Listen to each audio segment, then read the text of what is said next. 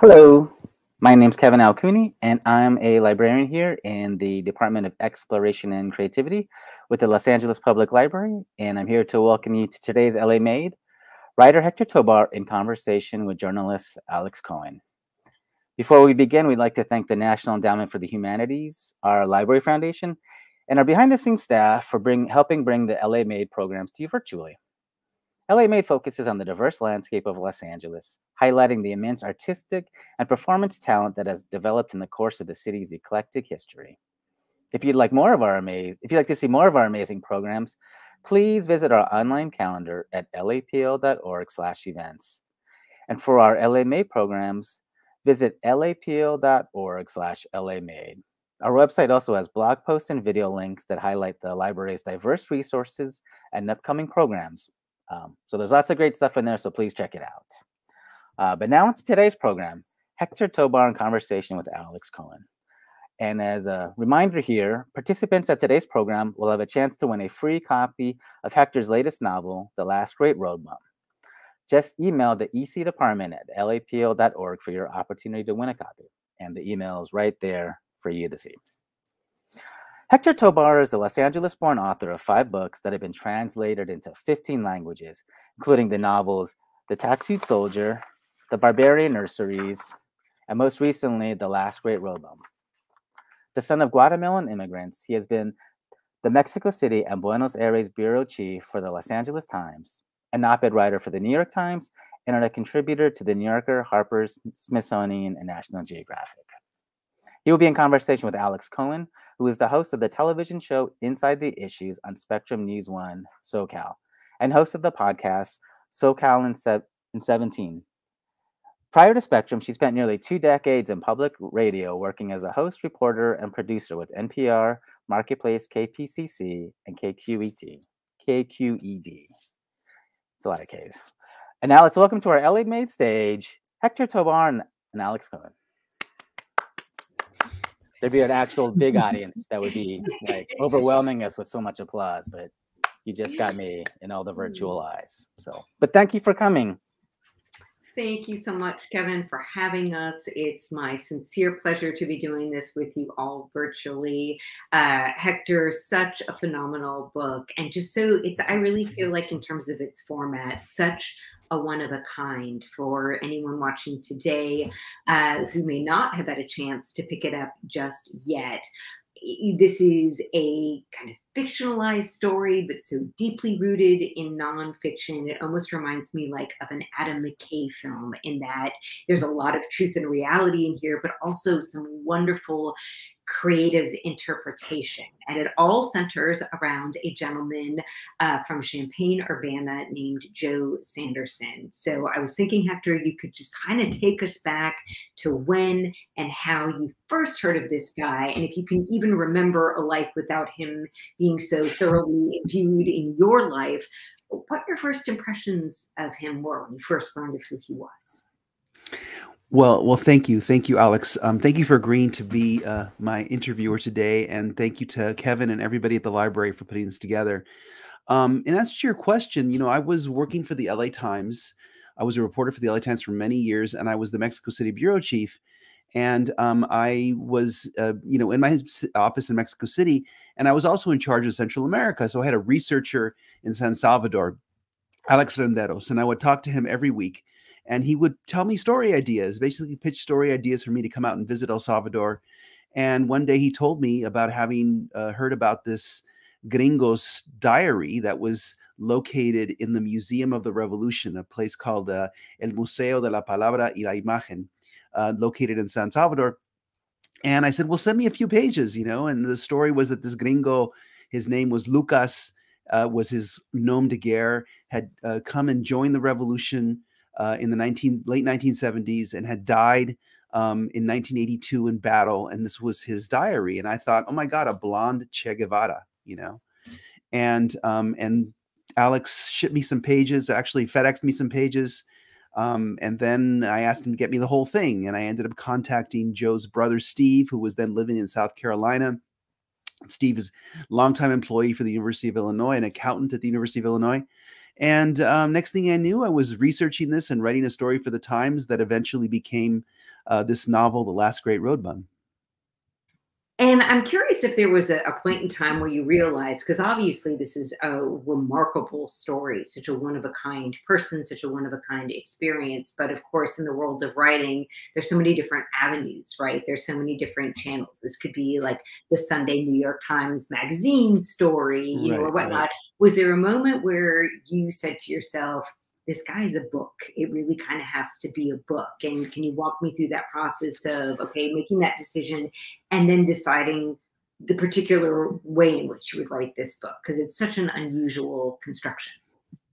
Yeah, I mean, right from the beginning, I thought this is a book. At first, I thought it was a nonfiction book because, you know, the story of a North American man, especially one from a Midwestern town, middle-class family. His father was a professor. His mother was an accountant at the University of Illinois also. I thought, you know, that story has to be, and, you know, it has to be a book. And so I started writing a nonfiction book proposal. And I worked on it for a couple of years. You know, a nonfiction book proposal, you write about 40 or 50 pages. You outline what the book will cover and sort of give a sense of the tone of the book. But after working on this for more than a year, it just didn't really leap off the page. In the meantime, I got a contract to write a book on the Chilean miners who had been trapped in 2010. And I worked on that book for 3 years, put Joe on the back burner. And I, you know, after a while, I thought about it. And I thought, well, you know, Joe did all these crazy things. Joe hitchhiked around the world, took ships, you know, and freighters and buses and trains around the world. He did all these things, visited wars in Africa, went to the Vietnam War as a tourist, did all these things because he wanted to write a novel. So if this guy did all these things because he thought that he could write a novel by having a life that was like a character in a novel, then maybe I should be the one to write the novel he could never write. Because Joe was never published in his lifetime. His manuscripts filled many boxes in his brother's and his father's homes and were never published, and because they were very bad. And so I thought I should write the novel that Joe could never write. And so I started writing as a novel, and then it really did come to life. And I just, you know, enjoyed so much the 3 or 4 years in which I was, you know, working with my version of my resurrected version of Joe Sanderson, who of course died in battle at the age of 39 in 1982.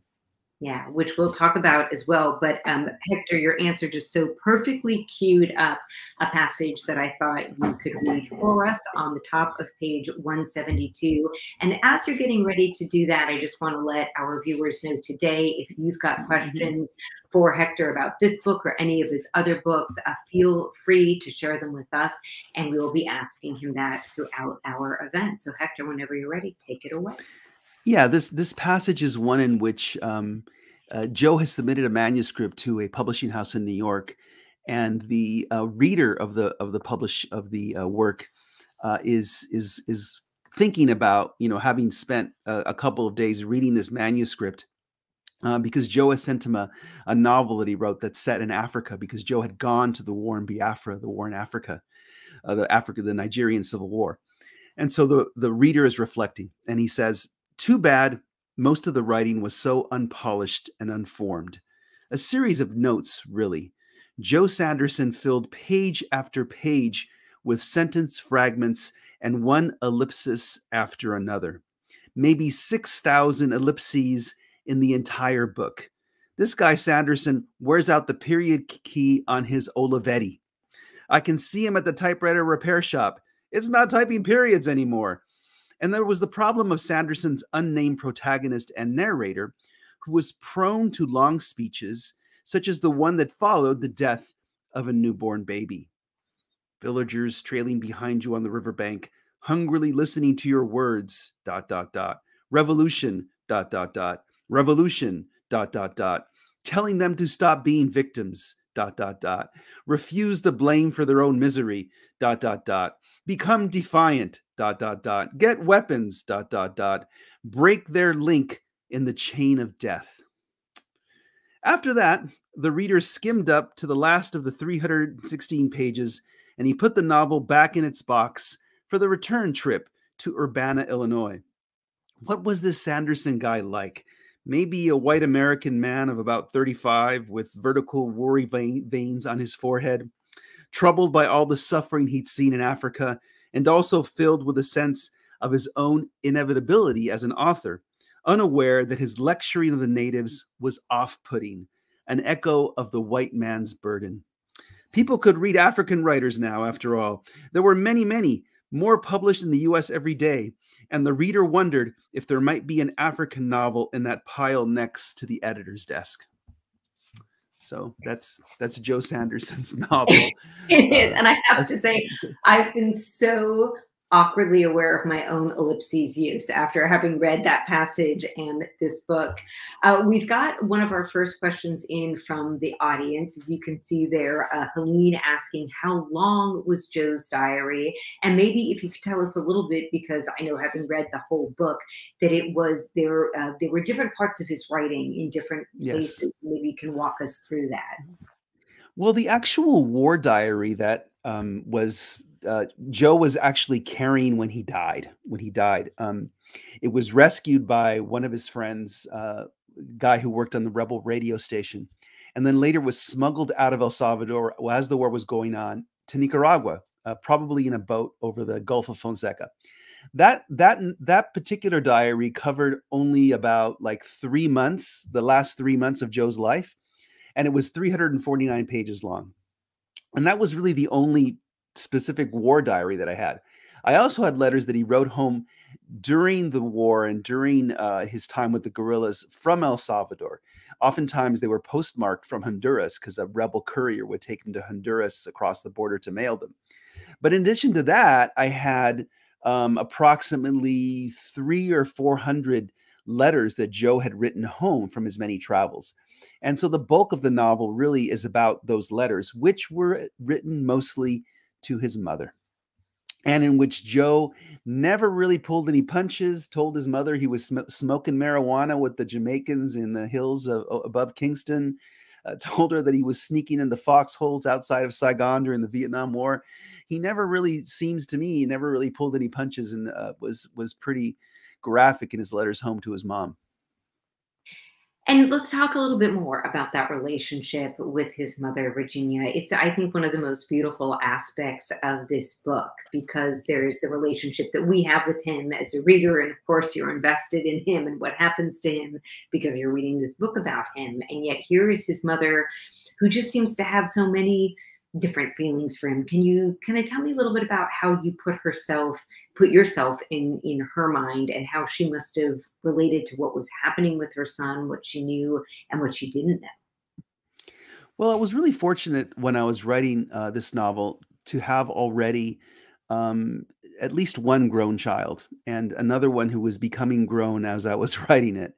I now have 2 kids who are in their 20s, 2 sons who graduated from college. And so, there's a scene, for example, there's a passage where Virginia hosts her son who's come back home to visit, and she makes these meals for him, and then he's gone, and she's got a refrigerator filled with the leftovers. And that's me. I mean, that happened to me when my kids come and visit, and you're, for those days or hours that they visit you, you're just so filled with the happiness that your family is a unit again, and they're, adults, and you can talk to them about, what they've done or worry about them, as Virginia would do. And so a lot of that, is from my own experience as a parent.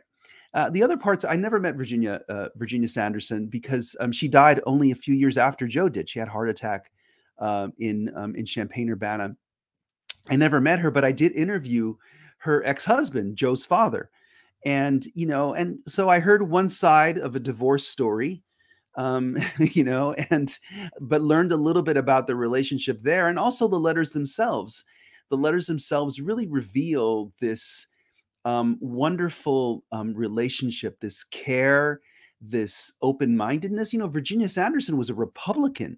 You know, she was a member of the Daughters of the American Revolution, you know, very conservative, you know, patriotic society. And her son was eventually fighting with a Marxist army, you know, and they loved each other very, very deeply. And so it was just it was wonderful to think of her as, and also she was a professional, you know, she was a professional in a time when not every woman could be a professional. She worked, she ended up becoming, I think, a vice president in a bank for a time in Urbana, Illinois. And so it was just really wonderful. You know, she's a figure in this period of American history when women have all of these sort of different options that are evolving. You know, she goes from being a housewife to being a university administrator and all these things. But you know, the book is really about her relationship with her son, and like I said, a lot of it is based on my own relationship with my adult children.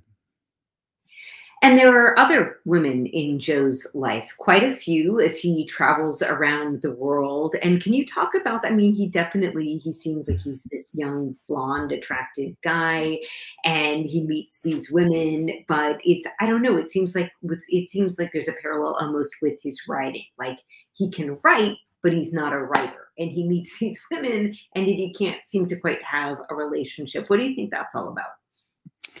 Well, yeah, I think he was someone who had trouble with intimacy. You know, I mean, I think that's one of the reasons why he left home, and because he was always in a place where everything was new, and he could be sort of the shining young sort of outsider, the handsome outsider. But I was very, very fortunate that Steve Sanderson, Joe's brother, had been in contact with one of Joe's ex-girlfriends. A woman who only wants to go by the name of Mafalda, and who occasionally visits LA. And I interviewed her a few times at length. And she also gave me many of the letters that Joe had sent her, you know, from his travels. And so this story, which Mafalda gets pregnant in London in the middle of the book, they meet before that on a ship. You know, they meet on a ship headed from Lisbon to England, a ship that Joe had boarded originally in Brazil. All of that, sort of this romantic, crazy scene that goes on the ship. That's all stuff Mafalda told me. You know, Joe had originally romanced another woman on the same boat, a British woman, and then broke up with her halfway on the voyage to be with Mafalda, and they stayed in touch. And so a lot, you know, so a lot of that is based on that interview, and just on stories that I heard also from Joe's friends about his relationships, and just, yeah, but he was drawn also to very, very strong women who were really intelligent, usually very well read, or very strong physically. One of his girlfriends was a construction worker in the 1970s, a time when not many women worked in construction. So yeah, it was wonderful to see, to be able to introduce the reader to these strong women characters. And then eventually, of course, you know, he ends up in the Salvadoran guerrilla movement, which in many ways is one of my favorite lines in the book. Is that the revolution was in many ways a revolution for women's power, a defense of women's bodies against this dictatorship of, you know, composed of murderers and rapists. And so Joe meets these incredible women guerrilla fighters. You can go on, you know, Google images and see all these incredible images of these young women Salvadoran fighters, some of peasant extraction, many of them university students, many of them very well educated. So Joe was always in one way or another surrounding himself or finding himself having these encounters with strong and intelligent women. In that same section, there was a really remarkable observation that I really enjoyed when Joe recognizes that all these guerrilla fighters are looking at girly magazines, and there's these beautiful real life women right in front of them that they're just not even paying attention to. The next question, it's so funny, just as I was about to ask, I noticed, in case you didn't see in the comments, Hector, we've got a note. Hi, Hector, good to see you. We're so grateful that you shared Joe's story with the world, courtesy of Steve Sanderson and Jenny, Joe's brother and his wife. And I'm curious, when you talked, and you mentioned interviewing Mafalda, when you talked with these folks who knew Joe and you explained what you were doing, what was their reaction to, here's this man who always wanted to write the great book of his own, and that never happened, and yet they get a writer, and not just any writer, they get Hector Tobar to tell that story. What did they say? Oh, everyone was so happy to talk to me, so happy to share. I will have to say that at first, Steve was a little doubtful and skeptical that I had actually, been given Joe's diary. He actually had me send him some pages. I FedExed him some pages, or I faxed him some pages of the diary, and he said, "Oh, yeah, that's my brother's handwriting." But, and once we got to know each other, Steve was an incredible help. I mean, everybody I met, I interviewed Jim Adams for a day in Champaign, Urbana, was Joe's best friend in high school. He's the one who told me the story of Joe climbing the water tower that then existed in the center of Champaign, Urbana, on the day that they covered the town with stenciled images of the Playboy Bunny logo, right? So everyone I met was really, really happy to share their stories. Even and I have also the guerrillas in El Salvador, and the guerrillas in El Salvador knew him. They thought he was a Vietnam veteran. They thought he was kind of like this Green Beret that just defected or something. And they told incredible stories when I was doing the story for the LA Times way back in 2007 of just what a great shot he was, and the story of Joe teaching these young men and women of the guerrilla army how to swim, because many of them had never learned how to swim, and Joe had been a lifeguard at the Champaign Urbana pool. And so, everyone was really, really happy to talk to me about Joe or Lucas or however they knew him. And let's talk about his role and the places that he played in El Salvador and the places that he traveled overall. I mean, I think, of course, probably, many of us have encountered in our real lives that person who just travels all over the world and goes to the fun places because they like the thrill and the adventure. The places that Joe chose to go to, it's just very different, right? It's a very rare example. And choosing to fight with the soldiers, the guerrilla soldiers in El Salvador, I don't want to give away too much for people who haven't read the book yet, but as far as you understand it, what was his motivation for that? Well, I think, I think there was a deep psychological motivation to prove himself and to get away from a place where he felt judged and where he was sort of lacking. Because you see, he went to a really great high school, Urbana High School, class of 1960. One of his best friends in high school was Roger Ebert, the future film critic, Pulitzer Prize winner. And Joe dropped out of college. Joe never graduated from college. He had left behind sort of the standard, middle-class professional life. His brother, ends up becoming a high-ranking administrator at the University of Illinois. And so Joe doesn't, I think that he felt he didn't measure up on that level of achievement. And so getting away from that, he would go to places where nobody knew that about him. They just knew that he was a good-looking guy, was charming. And he was also extremely good at being a road bum. He could find places to stay. He could charm people into his bed, or he could charm himself into some family giving him meals and rides and across the deserts in Chile. And also, I think he also tried to sort of justify to his mother, especially, that he had a purpose, and his purpose was to write a book, that he was a writer. And so he had to try and prove himself. And Joe, since he really wasn't that much into revision and the discipline, the craft, the solitude of being a writer, he made up for that by trying to be bold and trying to do exciting things. Like, he climbed Mount Kilimanjaro, in honor of Hemingway, and went to Kenya in honor of Hemingway. He, going to the war in El Salvador was an attempt to recreate For Whom the Bell Tolls, which is Hemingway's novel about the Spanish Civil War. Joe went to another civil war in a Spanish-speaking country. So I think he was trying to write a book. He was trying to prove himself to his mother. He was trying to get away from, middle-class life in the United States and his failure to sort of succeed in that. And he was also just really having a good time and doing something that he was really good at, which was traveling and road bumming.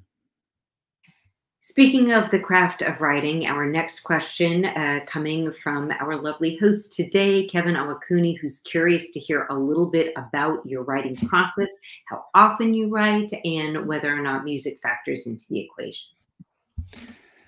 Well, how often do I write, and does music?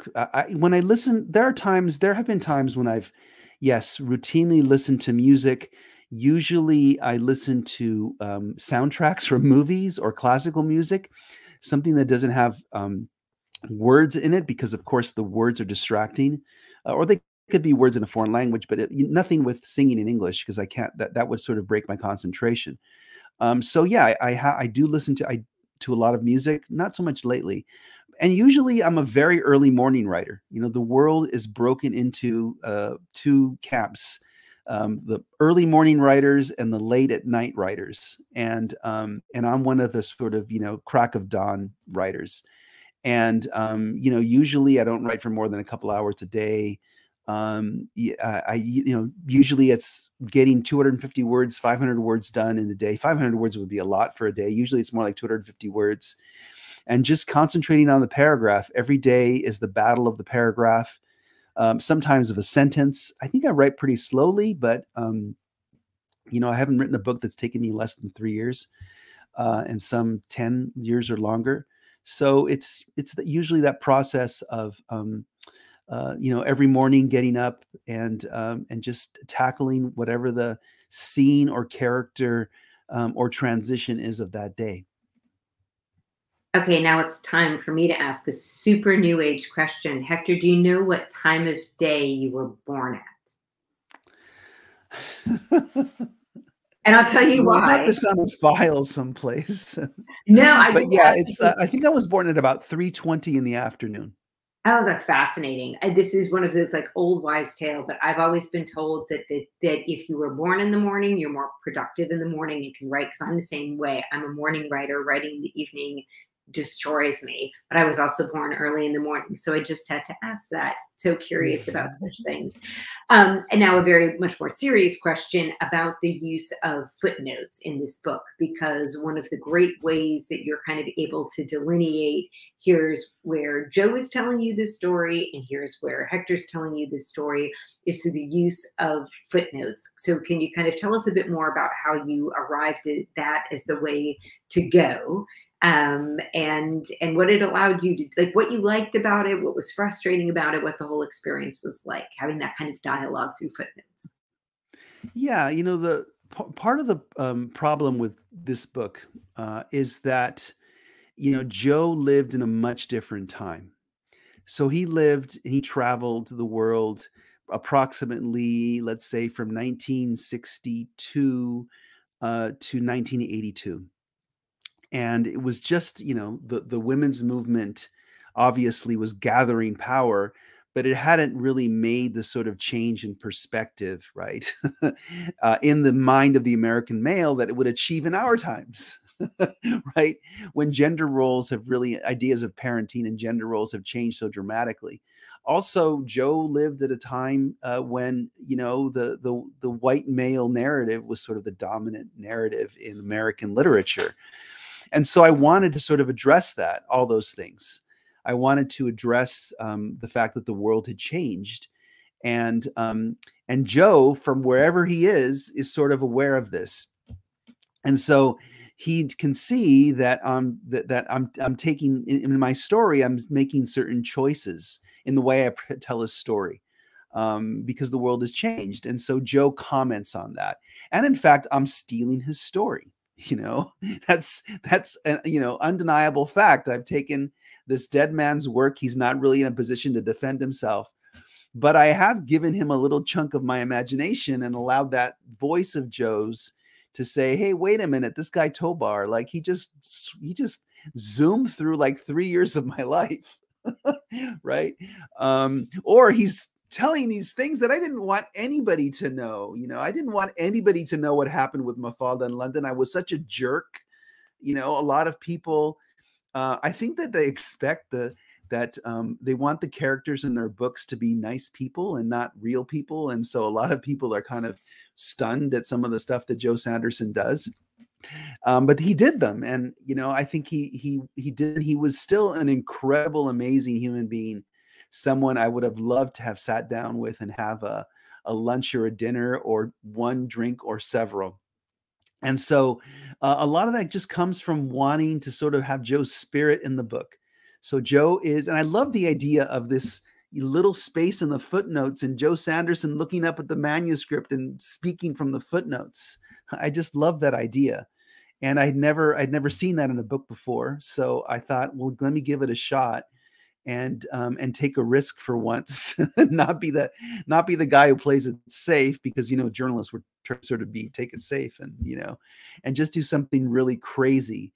And so I had a lot of fun. I had to almost sort of rein myself in at one point. And I also really, it all comes from this idea I had originally for a first sentence in the novel, which was now sort of is in the novel at the very beginning. Hello, my name is Joe Sanderson, and you are about to read the book that killed me. that's the opening to the book. And so that voice of his, that first person voice of Joe Sanderson looming over my novel, is filtered throughout the book in these crazy footnotes. And the other thing that this format allowed you to do pretty early on is kind of, nip something in the bud, which is to say, especially here in the year and the era that we're living in, one could raise the question, hey, there's so many books about blonde white dudes out there. Do we really need another one? And do we really need one from the son of Guatemalan immigrants? So you kind of, I want to say it's within the first 20, 30 pages, you're able to get to that. And can you share a little bit of what your thought was there? And if you had any qualms of like, okay, of all the things to write a book about, is this really where I want to go? No, absolutely. I had a lot of qualms and I still have them. What did I do for 4 years of my life? I think that it's really difficult because, Joe's book landed. This novel landed during, the pandemic and during the George Floyd spring. And here is a novel about a white man. And I wanted to yell to the world, but wait, no, it's not real. It's a novel by a Latino writer about a white guy. And part of it is I just feel like writers should be able to do whatever he or she or they want to do. And to me, what I really, really loved about this novel was that it gave me the opportunity to tackle American history and American identity, because I was born in the United States. I'm a son of Guatemalan immigrants. Joe gave his life fighting for the liberty of Central America, right? My family's from Central America. And I thought, this is a nice circle that we're closing together. And so, and I time and again, I tell people what I was working on and people would look at me like I was crazy. There are just certain things that you're supposed to write about when you're a Latino artist, a Latinx artist, a Latinx novelist. And this is not one of them. But I just felt like it's where my imagination wanted to take me. And I have to say, I just felt so powerful when I was writing Joe and his family, because this United States is an amazing country.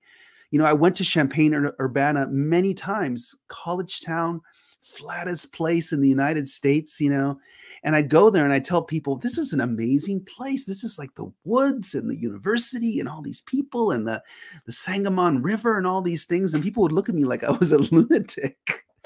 you know. But I just loved the Midwest. I loved losing myself in the Midwest and that Midwestern way of being, you know, the very reserved, very kind of polite and friendly, a little bit untrusting of outsiders. You know, very democratic. People have this sense of, like, not democratic with a big D, but with a small d, this sense of equality and fairness. Fairness, the idea of fairness is all through Joe's letters. You know, the people here in Nigeria, they're getting a bad deal. They're getting a raw deal. The Salvadoran people, they're getting a raw deal because he was raised with this notion of fairness.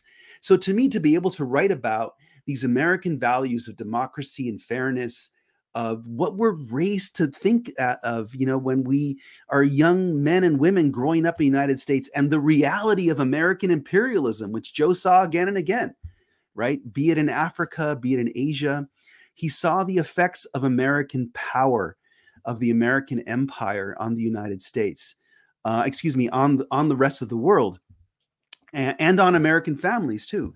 So that's why I tackle this sort of crazy subject. And you know, so it's caused me a lot of grief, I have to say, just because I worry about it. You know, your book is like this child, and you know, I'm afraid that they're not going to like him because he's a white guy.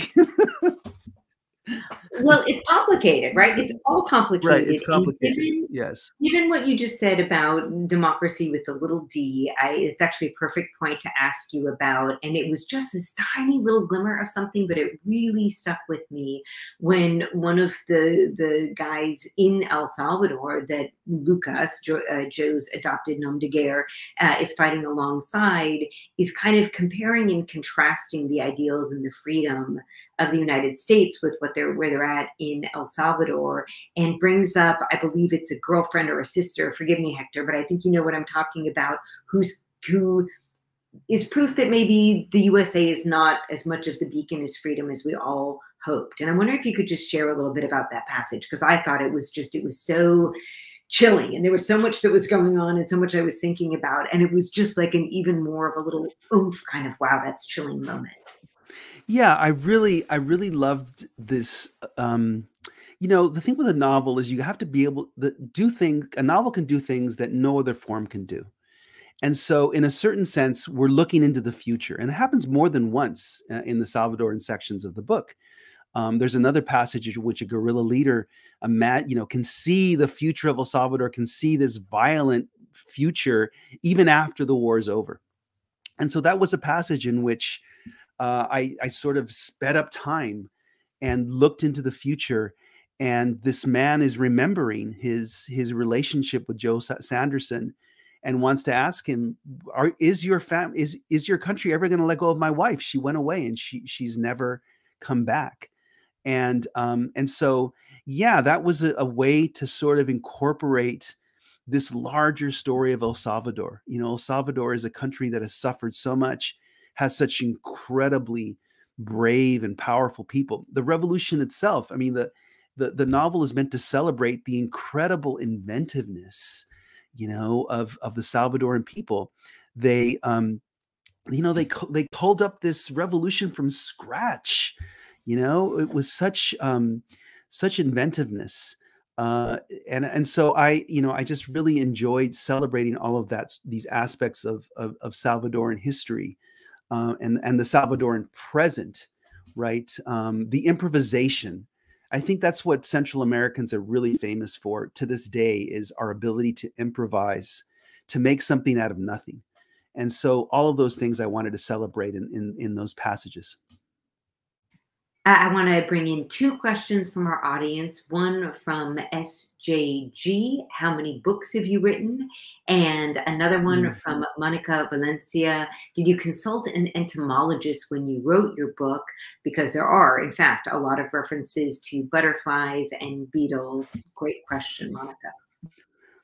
Okay, so I've written 5 books so far published, and I just finished the 6th, which is in the hands of my agent and my editor, and might come out in 2023 if I'm lucky.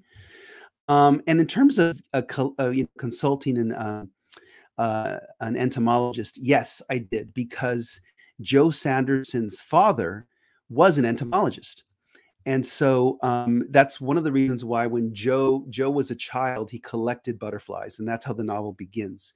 Because in real life, Joe did collect butterflies. In real life, his butterflies are still in the collection of the Illinois Natural History Survey, because his father helped place them there after Joe had sort of stopped his collecting days. So I spent a lot of time with Milt Sanderson, who at the time I interviewed him, which was not too long before he died, he was about 100 years old. He was 100 years old. And Milt Sanderson was the world's leading expert on the June beetle.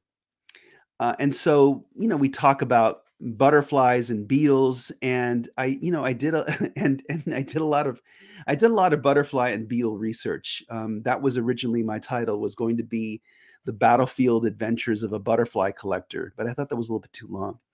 And because later, it's very funny, when Joe was in El Salvador, he's writing letters home to his father, and he's using all of this strange code.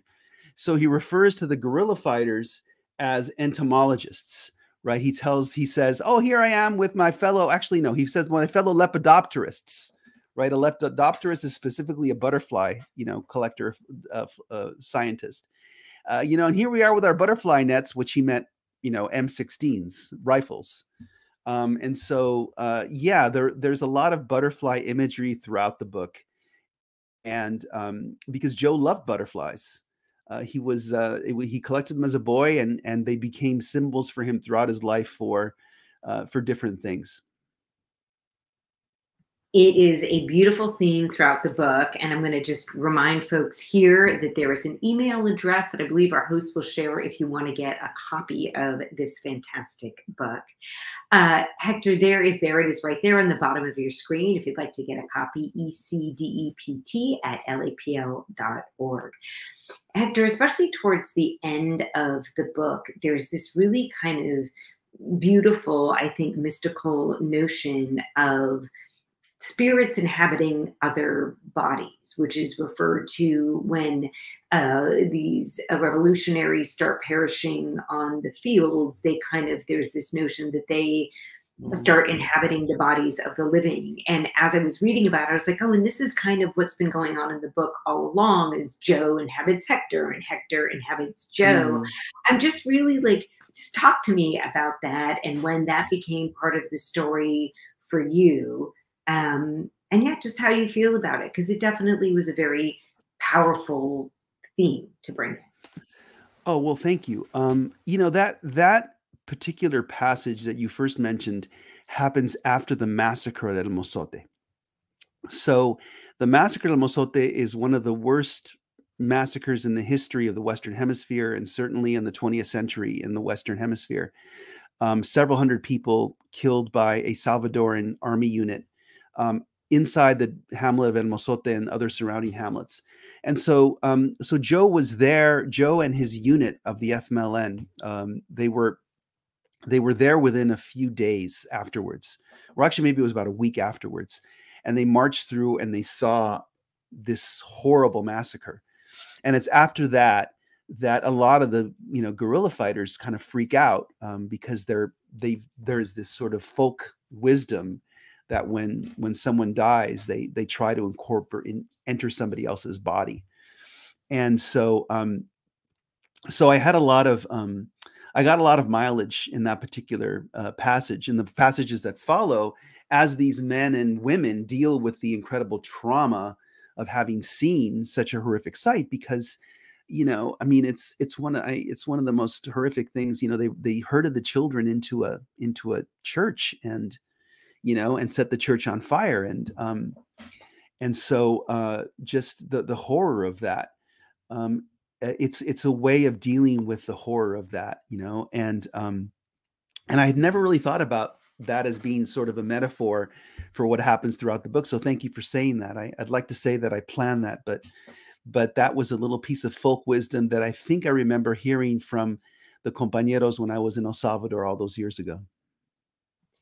Another question from Kevin: when you're interviewing your subjects, how long and how often are these sessions, and how long does it take you then to transform those words into usable book stuff? Well, it all depends, you know, how much time you have them for, how important they are to you. You know, when I did my book on the Chilean miners, my previous book to this one, Deep Down Dark, I interviewed one of the miners, Mario Sepulveda, for something like 14 or 15 hours, you know, over many, many interviews. But oftentimes you only have somebody for 20 minutes and 30 minutes. And I think, yes, you end up with a really, really thick stack of material. I have, you know, boxes and boxes of notes from interviews on the Joe Sanderson book, and of course, all of his letters. And the truth is, as a writer, you just use a small fraction of the stuff, you know. Especially in my Chilean miners book, you know, of all the interviews I did, I probably used less than half of 1% of all the interviews that I did, you know, just because, you know, it's hundreds and hundreds of pages, single spaced, of material, and the book's 300 pages long. You know, and so you just use a small fraction. And that's the thing, is to think like an artist, and you have all of this material before you that someone has shared with you. And then you think of it as this sort of, it's your paint box, and which paint am I going to use, right? Which material here can I throw on this canvas? And it, you know, with with one of my previous book on the Chilean miners, I wrote 100 pages at the beginning of the novel that my editor told me to cut out, and I just cut them out and threw them away. And with this novel, my original manuscript was something like almost 200,000 words long, and what ended up, you know, being published is 120,000 words, and always constantly sort of paring things away. So, you know, the thing is that you're really thinking not about the facts as much as you're thinking about the emotional truths, you know? And so the emotional truth is the most important thing. And the facts are important to you if they serve that emotional engine that you're trying to create, you know? So it's a process that involves tons and tons of gathering up stuff, and then a lot of culling away and a lot of discipline. So this is, I would say it's a spoiler alert, but as you mentioned at the beginning of this book, we all know that at some point Joe is going to die. And he has, in his notes, in your interviews with people, I'm sure there was so much about his life and his travels that you do know. As you just mentioned, you know, so much of it has to be weeded out. Writing, I have to say, as I got closer and closer to the end of the book, I just had this, like, this feeling of suspense of like, oh my God, I know he's going to die, but how do you write that? How do you actually write a person, especially knowing he's going to get killed on the battlefield? Like, clearly he's not going to like sit down and journal about it later. It's this very intimate moment. Can you talk? I don't want to necessarily spoil any of the details of his death itself, but how you approached writing that death. And if I were writing this book, that would be the part that would really terrify me. Well, first of all, you know, I was aided tremendously by the fact that I interviewed the doctor who treated him and was with him when Joe died. He's a doctor who didn't want his real name revealed. When I wrote the story for the LA Times, I interviewed him. It so happened he was a doctor in Mexico City. He was a Mexican doctor who was had joined the revolution. And he described to me the really, really poor conditions, and said that if Joe had had that injury anywhere else, but in in the middle of a guerrilla war, he would have survived it, and, you know, and been fine. And so, you know, I knew what Joe's last words were, and you know, what his last moments were. And so that was a really key part of the equation.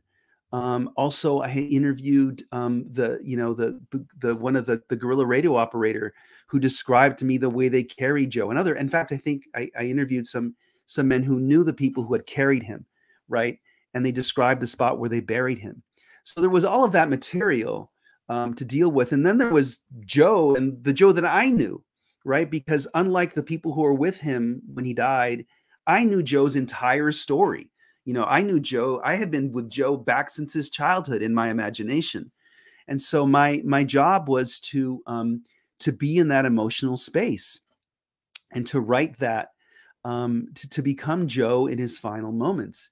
And I have to tell you, I remember exactly where I was, when I finished that. I had rented I was in an apartment in New York, you know, an Airbnb in New York for a few days. And I remember writing those final sentences of Joe's life and just weeping when I, you know, when he died on me, you know. And also, it was really important. Another thing related to that is that I was able to tell Steve, Joe's brother, how Joe died and what his final moments were like. And that was way back when I was starting the book. And so to be able to do that really gave closure to Steve and his family. Because, you know, Steve told me that before you told me that, how Joe had died and what his last moments were like, his last day was like, his last hours, I thought he could still come in the door, you know, because they had no death certificate. They didn't know where he was buried. All they had was this rebel announcement that an American had died. So, yeah, it was an emotional experience. I think a big part of that emotion is the fact that he wanted to go home.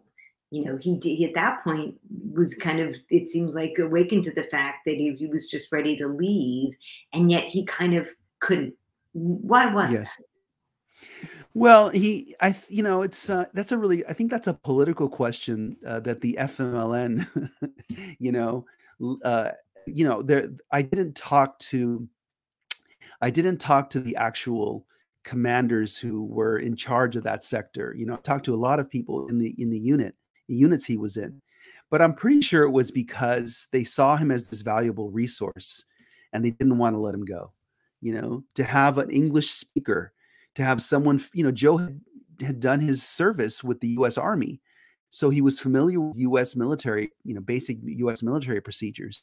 I think he was too valuable to them to let him go. And that, I think, is the primary reason. And that, and just, you know, things moving very slowly, you know, the rebel bureaucracy, the rebel, you know, command, you know, chain of command was this incredibly made up thing where, you know, I mean, you know, they're all in different parts of the country, and the commander in chief sometimes sneaks out and goes to Europe and to raise funds. And so, you know, all of these decisions were very slow and complicated, and it's a war zone. And, you know, Joe said time and again he was ready to go, but they held on to him, and they held on to him, unfortunately, too long, and he eventually died in battle. A question of, do you use your local Los Angeles Public Library often? And I'm going to add, if so, how? Yes, I use my library all the time. I usually go to the LA Central Library, is the one I consider to be my home branch. Also, if there's something that I can see that is in my local branch, which is here in Highland Park, because I live in Mount Washington, I'll go. Here's my library card, so you can tell my little fob library card. I grew up going to the Hollywood branch of the public library before it was renovated. And my father, when he first came to the United States, when I was a little baby, would go to the Cahuenga branch in East Hollywood off of Santa Monica Boulevard. So my life is very much tied to the LA public library system. You mentioned earlier that you would love to have had the opportunity to sit down with Joe, have a meal with Joe, get drinks with Joe. I'm curious if there are any questions that his journals, your research just couldn't provide, that you're like, oh, if I could just ask him this. And what writing tips? You know, you teach writing, you are a writer. If you could, in the most gentle way possible, say, Joe, here's what could have helped you out, what that would have looked like. I think I really would have loved if he had survived the war and I'd been able to help him write his Salvadoran memoir. I think that would have been an incredibly wonderful process. I think I could have helped him a lot in that. I think, you know, for his fiction, I would have just, you know, taught him to revise and taught him to be more patient. What would I have liked to ask him? I'd like to ask him what he thought of the book. You know, that's what I'd like to ask him. Hey, Joe, what do you think of the book? You know, was it okay? Did I get, you know, what did I get wrong? And what did I get right? And did you like it? I think that's what I would most like to talk to him about and know. I think I'd like to really know what he did in the Vietnam War. I think there's one passage where, you know, I mean, I knew that he had imitated a journalist. I'd like to I'd like to have fleshed that out a little bit more and asked him more about what he did. Because what I know about the Vietnam War is one letter he wrote home, 2 letters he wrote home to his mother about things that he did, which were really just stunningly crazy things that he did. But I'd like to know more about those things, and probably, more about his travels through Afghanistan. It turns out that I found out later when the New York Times did the review that he had crossed paths with the famous, he wasn't there, they weren't there at the exact same time, but Paul Theroux, the famous travel writer, had been in some of the same places in Afghanistan that Joe was in. And I'd like to talk to him about Afghanistan. So many questions. I had to use my imagination. I had to answer those questions for me. But Paul Theroux used fewer ellipses, so therefore Yes. a much better chronicler of his experience. Another question about whether or not any time in your life you have been to El Salvador and experienced the surroundings where Joe was. Well, yes. I mean, as I mentioned, I did go to Morazan province, which is in northeastern El Salvador, where these scenes of the revolution took place, where Joe was in the Revolutionary Army. Now, before that, as a kid, I went to El Salvador. I was in El Salvador just before the revolution started. I was a teenager in the mid 1970s, and my father was a ham radio operator. He had lots of friends in El Salvador, and we traveled actually throughout the whole country.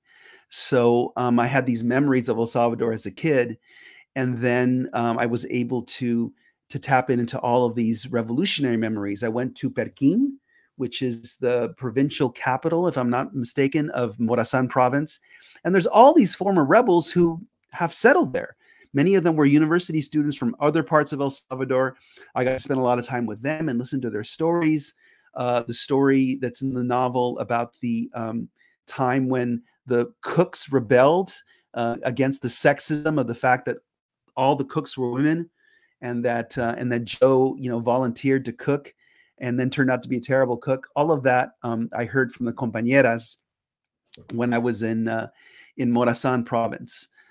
So yeah, I've been to Salvador many times. That area is sort of like of Morazan is very, very mountainous and sort of like the Alps of El Salvador. And yeah, El Salvador is a beautiful country with a kind of tough history, but just incredibly strong and optimistic people. And I've loved my visits to El Salvador. We've got a few minutes left, and I don't know if you can answer this question. So if not, I totally understand. But you were mentioning that your newest baby is in the hands of your agent and hopefully will be out next year. Can you tell us anything about it? And if not, maybe just what it was like working on that after writing this book. Well, yeah, my next book is called Our Migrant Souls, and it's a nonfiction. It's a book of nonfiction that attempts to make sense of what it means to be Latino in an age of intolerance, and it's about raising a family of Latino kids in a time of so much racism and hatred, but also most importantly about being a university professor and a teacher. In this time, and seeing my students write so many stories about their experiences growing up as Salvadoran Americans, Mexican Americans, Chicanos, Peruvians, Dominicans, in this time of just in which Latino people are seen as this barbarous horde that's threatening the stability of the United States, and it's an attempt to make sense of that and to see the history of being Latino and racialized ideas of what Latino means in the context of the history of the United States and the way the United States has constructed race ideas. So a lot of it builds on the work done by so many great African-American scholars who've written about racial formation and whiteness, including the great historian Nell Irvin Painter, among others. So that's what my book is. Well, I know I, for one, cannot wait to read it. These are definitely Thank dark you. times, and so grateful for your bright light on a topic like that. And hopefully, let's just maybe rendezvous once again, I don't know, about a year or so and have another chat about that one with the Los Angeles Public Library.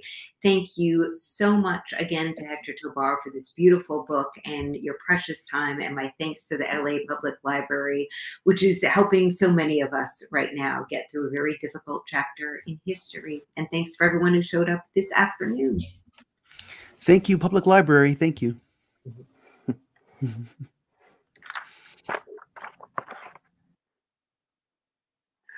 All right. Whoop.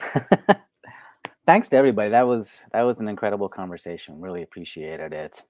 And thank you, the audience, so much for joining us for today's LA May program.